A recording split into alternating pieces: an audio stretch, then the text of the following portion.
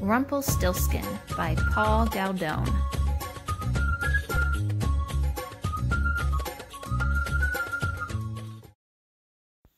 Once upon a time there was a poor miller whose only treasure was his beautiful daughter. Now it happened that the miller had to go on an errand to the king. The miller wanted to make himself appear important, so he said, "I have a daughter who can spin straw into gold." "That is a marvelous art," replied the king. "If your daughter is as clever as you say, bring her to my palace tomorrow, and I will put her to a test." When the king said that, the miller regretted his boast, but he knew he must obey the king's command. As soon as the miller's daughter arrived at the palace, the king took her into a room which was full of straw. He gave her a spinning wheel and some bobbins and said, "Now set to work, and if by dawn tomorrow you have not spun this straw into gold, you must die." He locked the door and left the miller's daughter alone in the room. There she sat, for she had no idea how straw could be spun into gold. As the hours passed, she grew more and more frightened. At last she began to weep. All at once the door opened and in came a little man. "Good evening," he said. "Why are you crying so?" "Alas," answered the girl, "I have to spin straw into gold, and I do not know how to do it."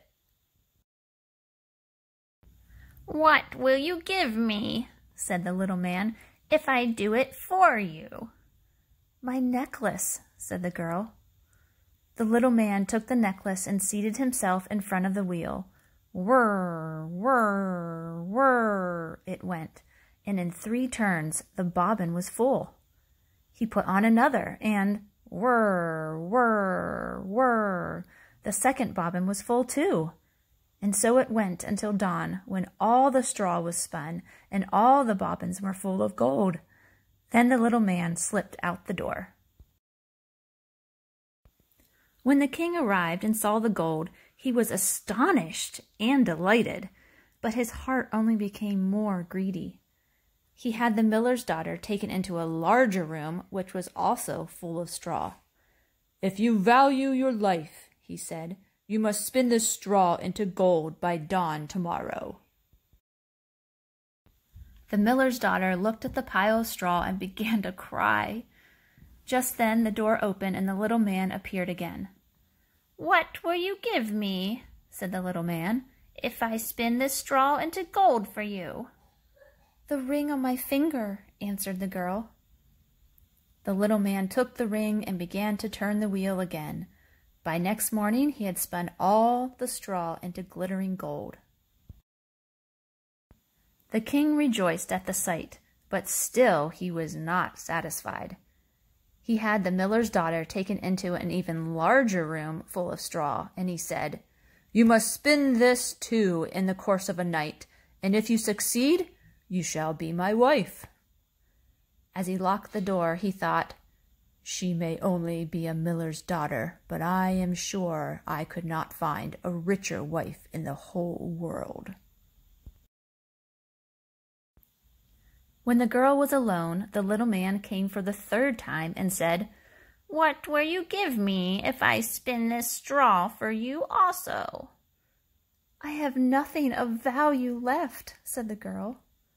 "Then promise me, if you should become queen, to give me your first child." "Who knows whether that will ever happen?"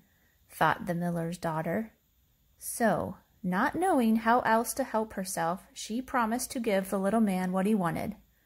Grinning, he sat down at the wheel and once more spun the straw into gold. When the king came in the morning and saw all that gold, he arranged a grand marriage, and the beautiful miller's daughter became queen. A year later, the queen gave birth to a beautiful baby daughter. She was so happy with the child that she never once thought about the little man. But one day he suddenly appeared in her room and said, "Now give me what you promised." The queen was horrified and offered the little man all the riches of the kingdom if he would let her keep the child. But the little man said, "No. Something alive is dearer to me than all the treasures in the world." At that, the queen began to sob so loudly that the little man took pity on her. "I will give you 3 days," he said. "If by the end of that time you find out my name, then you shall keep your child." The queen stayed up the whole night, thinking of all the names she had ever heard, and she sent a messenger out to search far and wide for other names. When the little man came to the palace the next day, the queen began with Caspar, Melchior, and Balthazar, and then said all the names she knew, one after the other. But to each one the little man said, "That is not my name." On the second day the queen learned the names of everyone living near the palace. When the little man came again, she selected the most unusual ones. "Perhaps your name is Short Ribs," she said, "or Sheepshanks, or Laceleg?" But the little man always answered, "That is not my name." On the third day the messenger returned and told the queen, "I have not been able to find a single new name, but as I approached a high mountain at the end of the forest, I saw a little house. Before the house a fire was burning, and round about the fire a little man was jumping.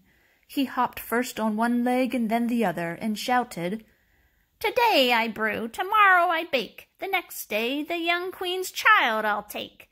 Soon far and wide will spread the fame that Rumplestiltskin is my name.'" How glad the queen was when she heard the messenger's story. She repeated the name Rumplestiltskin over and over. Soon afterward the little man came in and asked, "Now, queen, what is my name?" At first she said, "Is it Conrad?" "No." "Is it Harry?" "No." "Then perhaps your name is Rumplestiltskin." "The devil told you that! The devil told you that!" cried the little man. In his rage, he stamped his right foot on the ground so hard that he sank to his waist. Then he stamped his left foot so hard that he disappeared from sight.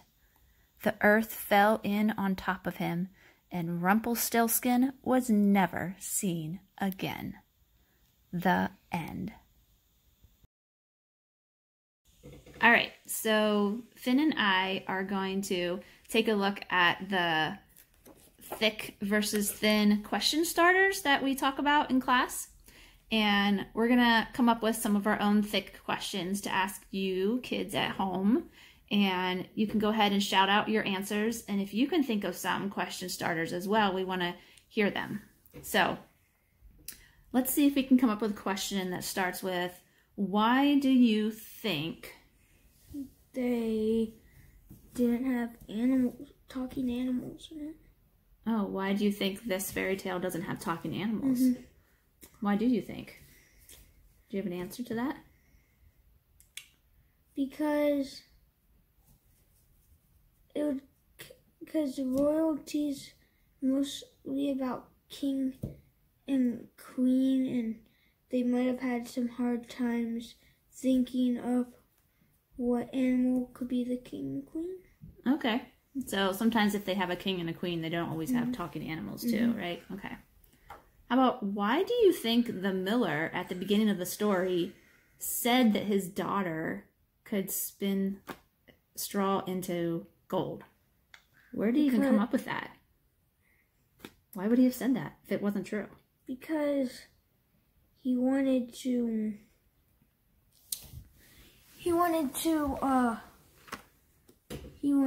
be like one of the he wanted to live in the palace and be like all rich and stuff and live in the king's palace. You think that by saying that he would have gotten a place in the palace? 'Cause I guess it did say that he wanted to appear important, right? Yeah. Like he had a special talent. Okay, let's see. How about what character traits describe... How about the king? That one's easy. What character traits describe the king? Yeah, he was greedy, right? He just wanted more and more. He was like, if you want your life, you better make this stuff into gold. And then he's like, oh, this gold is so good. Make some more. Yeah, he was definitely... More! definitely greedy. How would you feel if you... Finish that question. How would you guys finish that question? How would you feel if you... What? How would you feel if you could turn something ordinary in your house into gold? How about that? What if every Lego you touched turned into gold? But also, that's also, if everything you touch turns into gold, you can't drink or you can't eat because you would touch the cup and then the water in the cup will turn into gold. You're right, and you know what? That actually is a story. It is another story. I know. Yeah. Daddy told it to me. Okay. How about what if the king never married the queen in the story? The what if question. So what if they would have never gotten married? Then they would never have had a baby. And then Rumpelstiltskin couldn't have taken the baby away. Like, changes the whole entire story. It changes the second half of the story, right?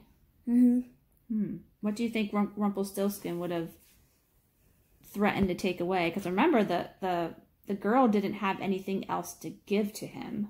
Maybe. To help her. So that's why he's like, well, just give me your firstborn child. She's like, well, that's never going to happen. So, okay. So, what else do you think he would have, what else could Rumpelstiltskin could have asked for?